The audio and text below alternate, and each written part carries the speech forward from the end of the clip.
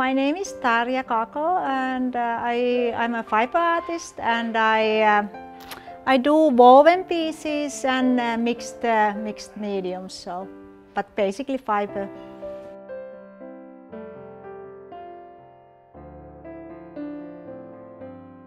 I've always been interested in textiles, and I went to school for that. So that's my main interest, you know. So I just got interested in weaving basically, and then I went to school to, you know, have more like design but majoring in weaving. So, and then I went to school in Finland, where I'm from, and I was a weaving teacher there. So I think the Western Avenue Studio is a great place to be a fiber artist, because this has a history, this Lowell, for textile history. And then I started looking some studio space. I worked at home and I wanted to have outside place of my home, and then I found this one, and I have been here nearly 9 years, so it's a long time.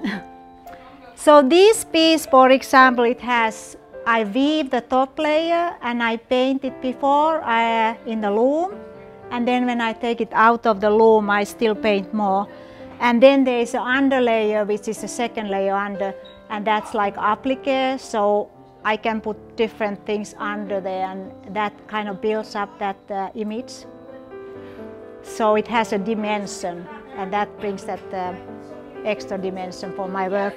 This piece is all woven, and it's woven with the coated copper, so it has that little shine depending on lighting.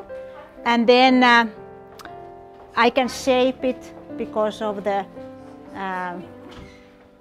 metal weave is kind of like stiff, so I shape it afterwards. I take it out of the loom. But this is painted all before I weave on the loom.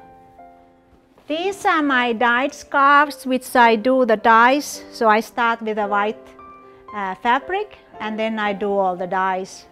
And this is my silk ones, which you see the pattern more, but basically these are dyed same way. So I fold them different ways, and then I use like a shape resist technique, which I use like wooden clamps, which are different shapes. So like here is like circle, and that's the pattern I have with that clamp. So these are my woven scarves. So this is just woven, and I do the like different colors and patterns. So this has kind of like a square pattern, but there's a two. And this is material is bamboo. This is actually woven in one piece. There's two warps, and then this middle part here goes under here where it's not on the top. So they are kind of like crossing. So this is actually quite much work involved in this piece, but so this is done with a double beam loom.